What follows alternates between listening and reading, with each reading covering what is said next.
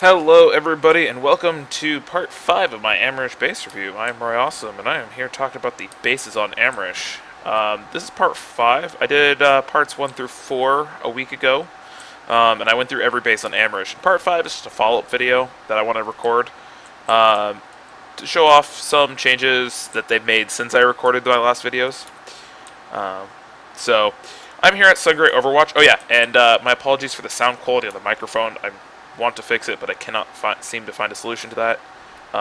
So it just sounds terrible. I'm here at Sungrey Overwatch, which is a base. In case you guys didn't follow, when I sent out these videos, I tweeted them at Mallard and at ArcLugger and a couple of other level designers at SOE, and it generated a pretty good conversation on Twitter between them. So I'm just kind of running through some of the bases and covering some of my thoughts now that after feedback, like the response to the feedback from the developers. So I'm here at Sungrey Overwatch. Now, if you remember my last video, I came to this base and it was unfinished. So I'm here to show off the finished section. Part 1 of the video shows off everything over there.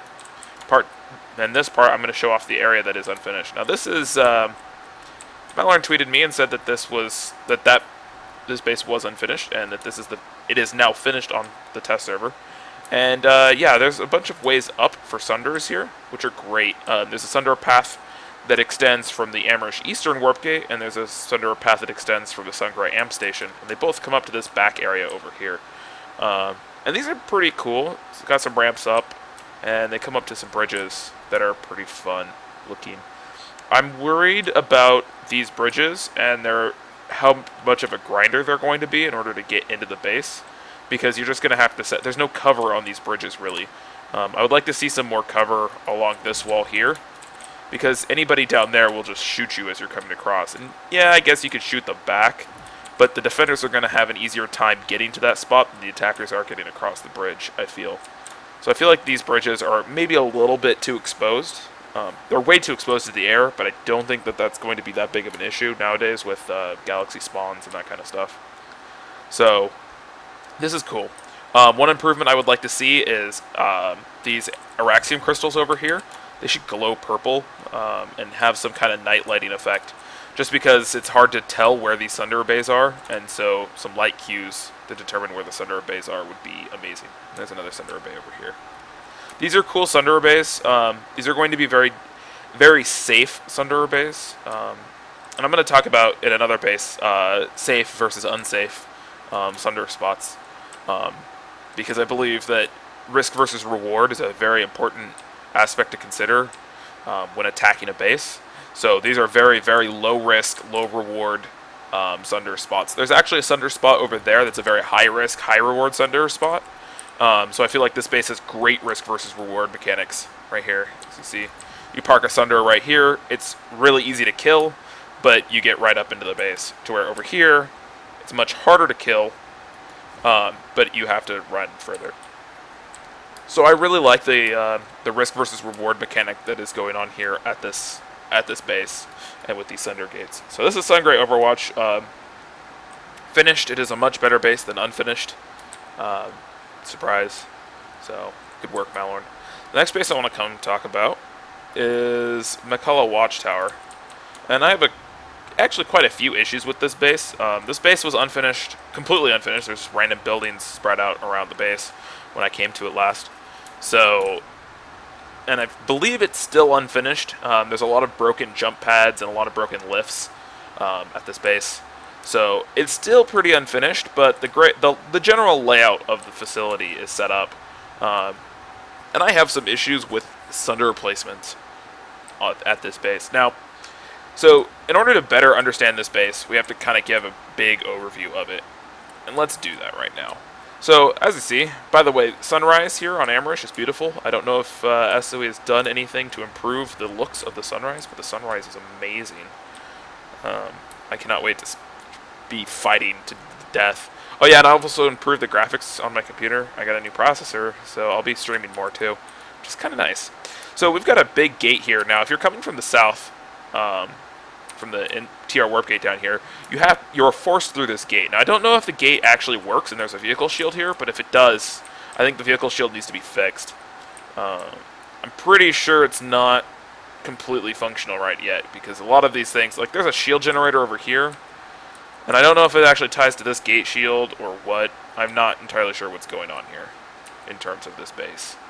So now we have a courtyard area. Once you pull into here, you have a nice courtyard area, which is decently defended from from tanks, but you can still drive tanks easily up into this area. You have a Sunderer Bay here. That is a clear Sunderer Bay. And you have another Sunderer Bay over here behind this building. It's an implicit Sunderer Bay. It's not explicit by the level designer, but if you don't think you can park a Sunderer right there, you're sorely mistaken. Sunder could easily go there. As you get closer, now I don't know what the no deploy zone of this is, but I feel like this area right here is another good place for a Sunder. Now, I'm not entirely sure if there's intended to be a vehicle shield here, but I feel like there should be a vehicle shield under this spot right here, because I feel like being able to just drive a Sunderer up and park it right here completely nullifies a lot of the effects of this base.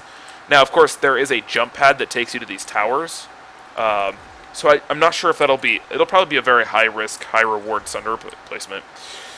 And I'm pretty sure that you cannot get past this point with a no-deploy zone for deploying the Sunderer, which will force people fighting. My biggest gripe with this base is actually this entrance right here. Now, let me give you a good overview of this base to understand where this entrance is in relation to the rest of the base. Now, there is that gate I was talking about earlier that you have to go through, and that other entrance is right here. Now, my biggest qualm with this, and I believe I see another entrance over here that you can exploit. Yes, you can. You can totally get through here with... Okay, I'll show that off later, too. Now, my biggest issue with this right here, this entrance, you can just park a Sunderer right up to it, and just park a Sunderer right in here or something, and run through here and get to the point. And it's no problem at all. You just kind of walk in, and you're in here.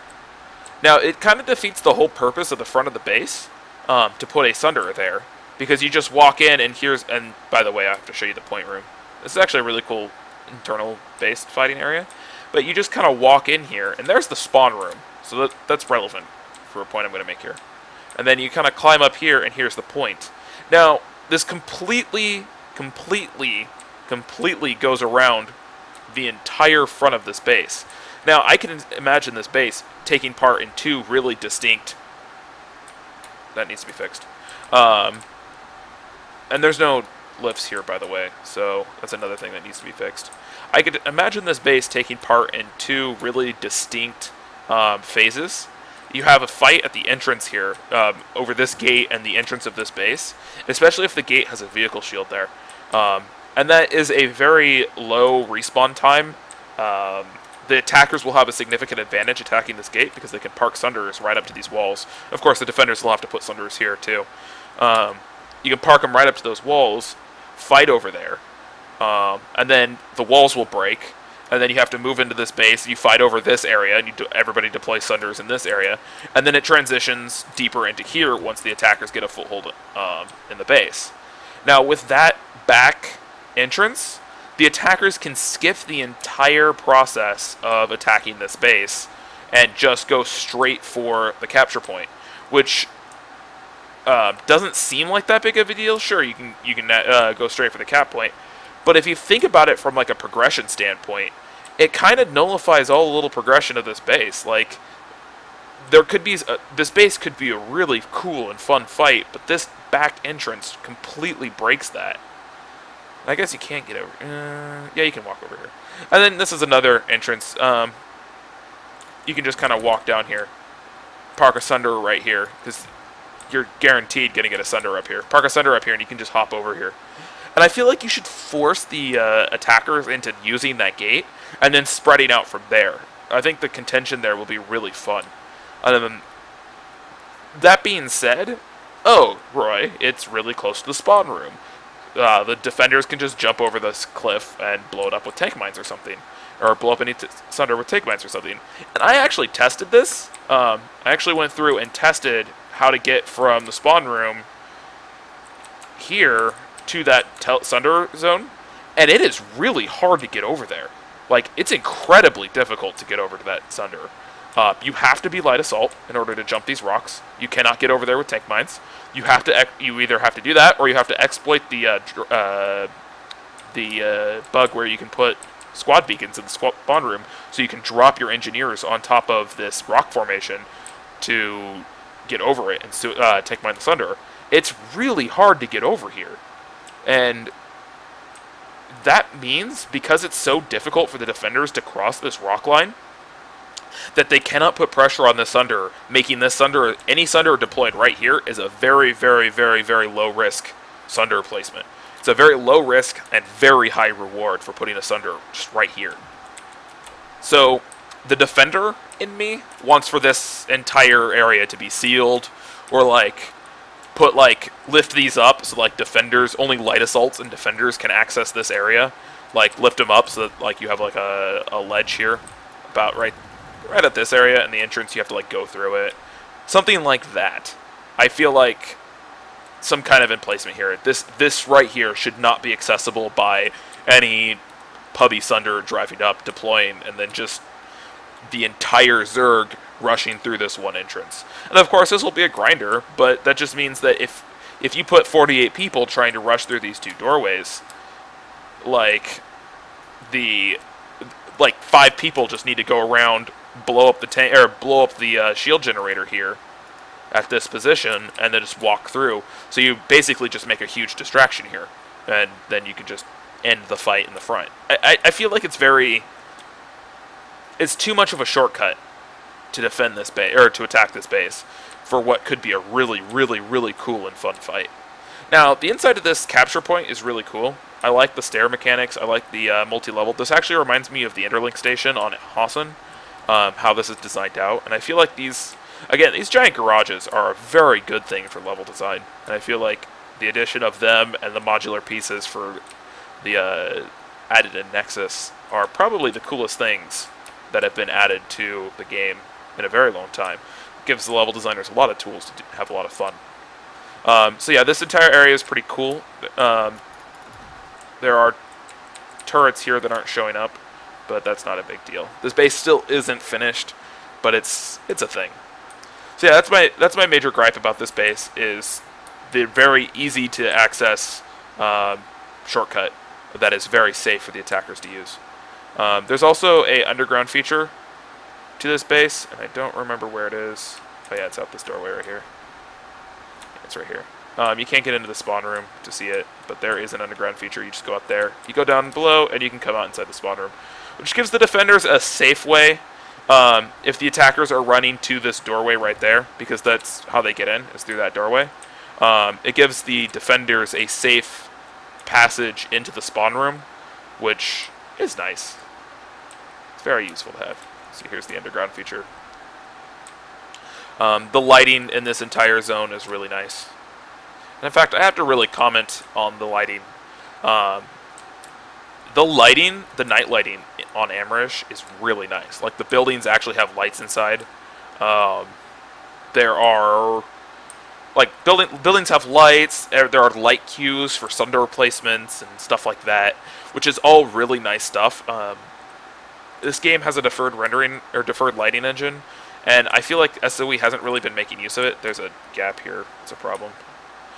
SOE really hasn't been making use of it, which is a real shame, because the game has very beautiful lighting.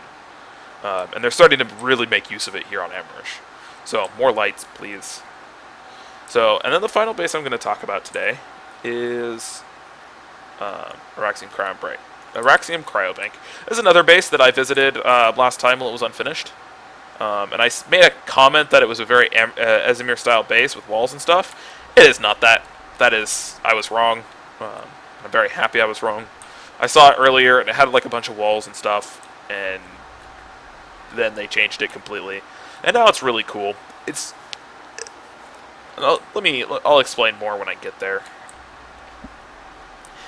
There's some pieces to this base that are definitely unfinished, so I'm not sure if it's going to be finished. It's going to end up on the test server. I'll probably make a follow-up video of this base specifically once it is finalized on test. And I'll probably do that when I talk about the Frere amp station changes. But so let's start with this Sunder garage here. So, warp gate for the TR, South Warp Gate. It's very useful to know that that's right there, which means that this base isn't going to be fought over very often, which is a real shame that bases that are close to the warp gates aren't really fought over. But here it is, Auraxian Cryobank. Here's an overview. There's a Sunder Garage right here, very explicit Sunder Garage, and there is a tunnel entrance that you can run through right there. I actually have an issue with this tunnel entrance because it is very long and no cover. It's got a couple of these big garage facility things, and it's got a spawn room over here. Now I don't know if there's actually a teleporter room set here or not. Again, this base is really, really unfinished, so a lot of the things that I'm going to be mentioning probably will change. So this base has has a low risk, low reward Sunder placement here. So if you're attacking from the warp gate, that's a good place to put your Sunder, and has a very high risk, high reward Sunder placement here on this bridge. There is another high risk, high reward Sunder placement right here, but it doesn't seem like it just because there's a wall there. Light assaults can jump over it, and squad beacons can get over it. So it's very high risk, high reward. So let's wander on over into here.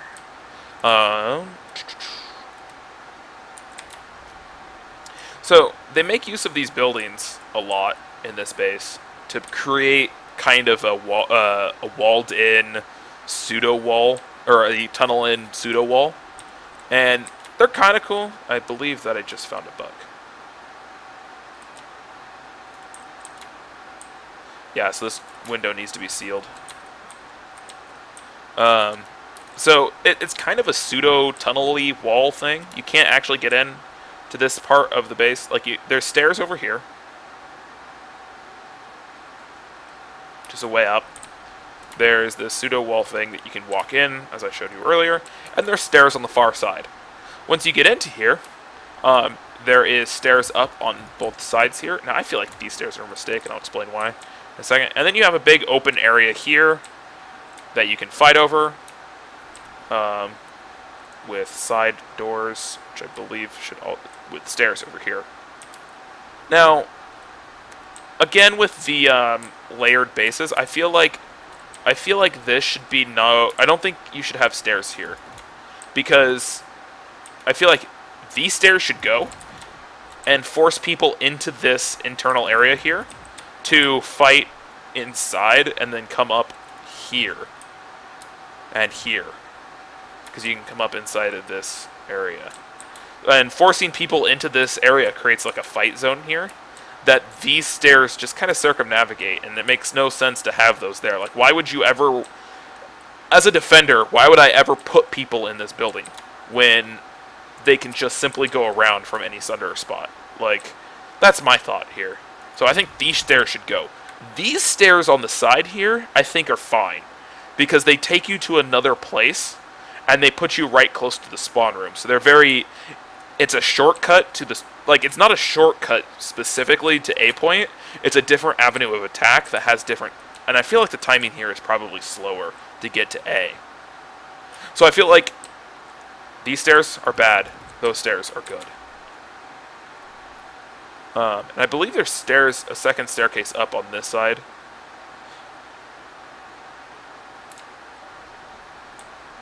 No, there's not. Okay. Yeah, and get rid of these stairs too, because there's no other way up here.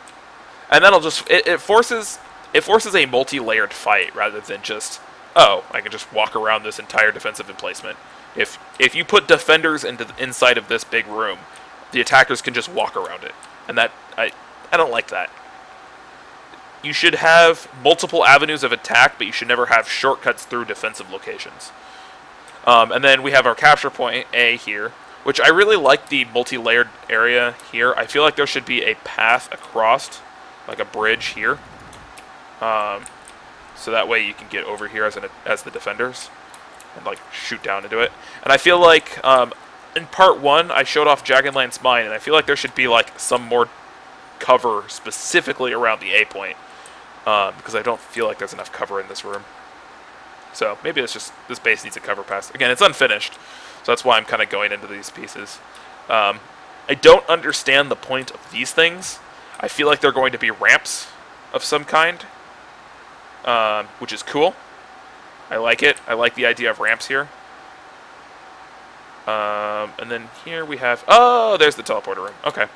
I don't like how this only has one entrance, because the attackers can just camp this entrance right here, and you're effectively camping the entire spawn room. So, or that entire teleporter room.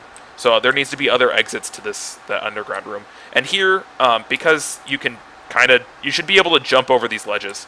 I feel like there should be like, kind of like this barricade should have like a rampart or something up there. So that way you can climb up here and shoot down. So that way you can defend the spawn room a little easier. Oh, I guess there is another way up here. Okay, so there is a second exit. I'm not entirely sure about this big open room. Like, I feel like you could just put those defensive shields here, put a teleporter in here and some stuff. I don't know, it just seems big. I'm actually out of ammo, surprisingly. I use guns to illustrate my points. I shoot things in order to make it my point. Another issue I have with this base is the fact that the attackers cannot get to the vehicle terminal. And that is an issue because I feel like the attackers having an infiltrator hack a vehicle terminal, is an incredibly important part of attacking a base. And it's something that I feel like should be an option for every single attacker. Like, every single base, the attacker should have the options of hacking the vehicle terminal. It's just part of the defense of that, or part of attacking that base. Finally, there's an underground feature to this space, and I kind of skipped it a little bit intentionally, because I wanted to show it off last. But there is an underground feature of this base, and it's the low risk, low reward Sunder placement, and it's right here. This doesn't have any cover, and it really bothers me that it doesn't have any cover.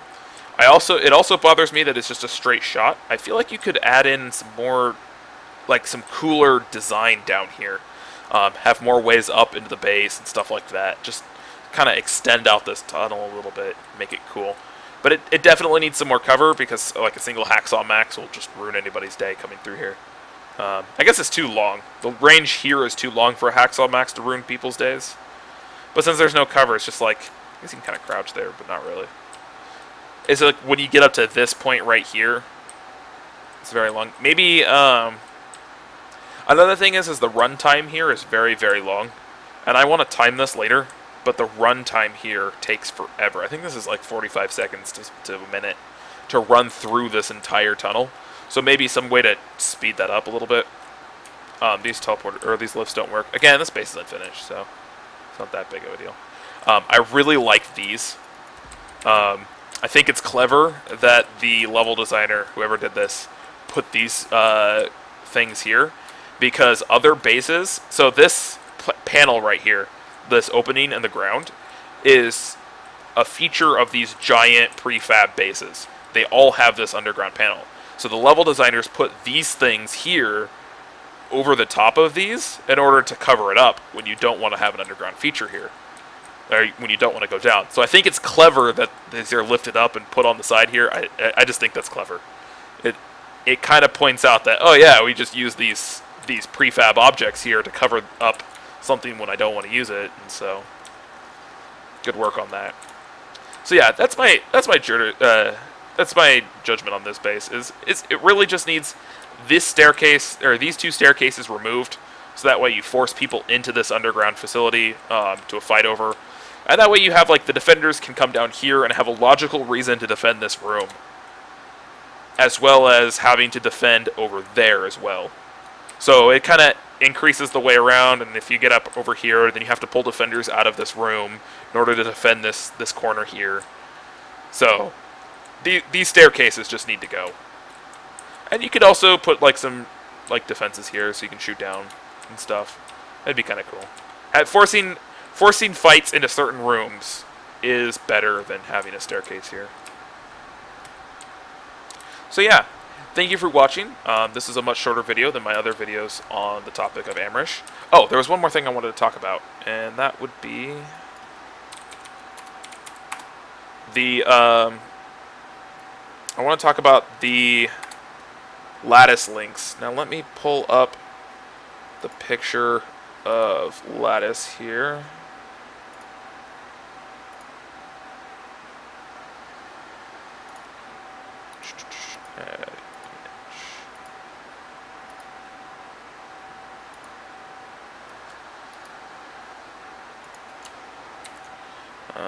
One second, I should have had this done before I started this thing.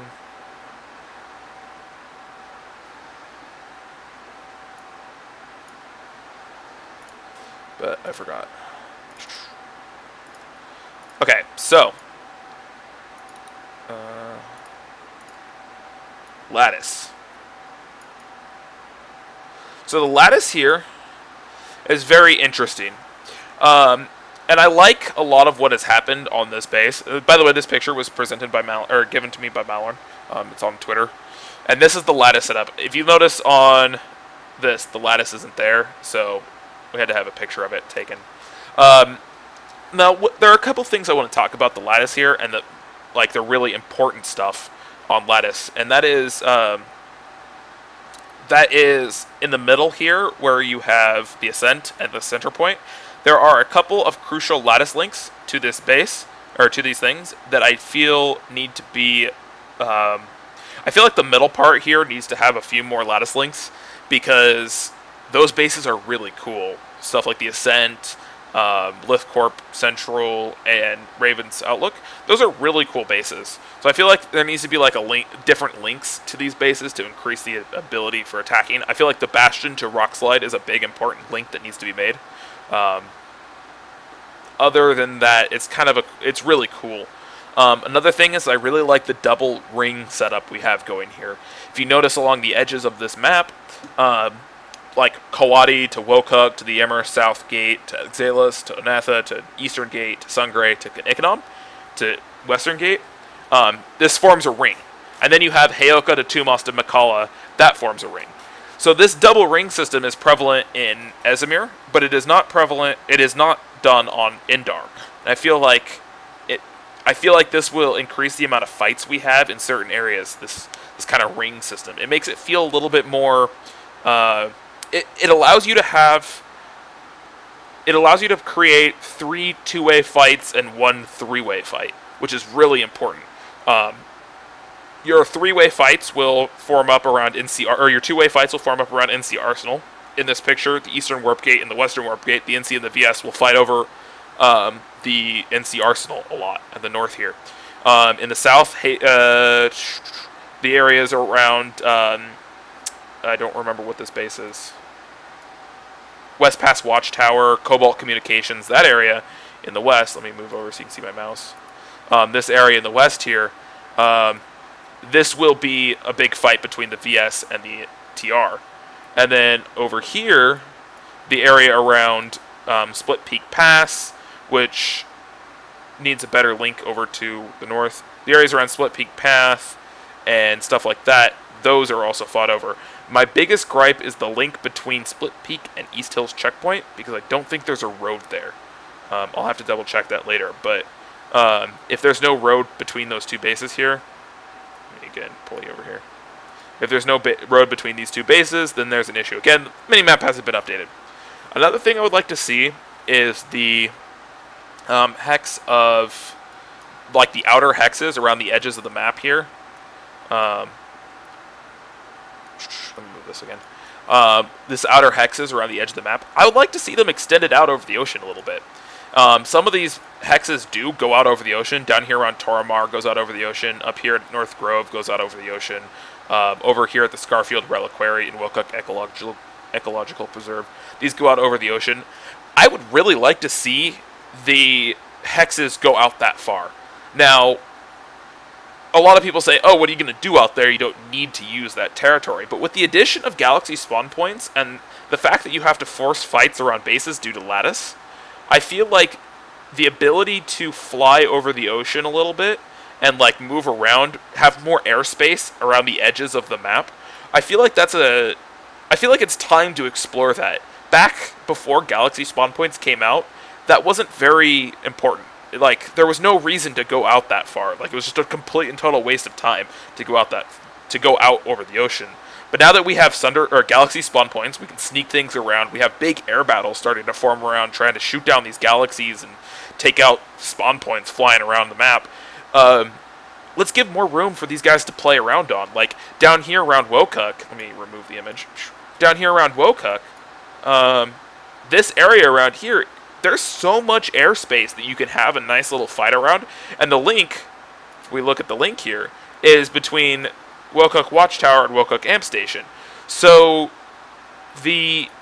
since this link exists, you cannot do anything out here. There's no reason to go out here except for an oh shit moment when you're getting gone on by a bunch of mosquitoes in a VS Galaxy. Like, this gives more room for you to fly around. It takes you away further from the AA guns and creates fields of just like air battles that you can possibly fight in. So I'd like to see a little bit more space around the edge of this map and basically try to see if there's more that can be done with that space. You could always create kill fields around the water and kill people as they fall into the water, so it's not that big of a deal. So, I'd like to see that. If you have any comments on this video, please post them on Reddit, comment on this video on YouTube, send me a tweet at RoyAwesome. I'm more than happy to respond and talk about this stuff. I really like the idea of, like, when I look at these bases, I think of them both level design perspective and how to attack and defend these points. So I like to think about these things more, and if you have suggestions or like, oh, you missed something and want to show me something cool, feel free to just tell me about it, and I will I'll chat about it. So thank you. This has been RoyAwesome. It's been my follow-up feedback on a couple of the bases on Amerish. So thanks. Have a good day.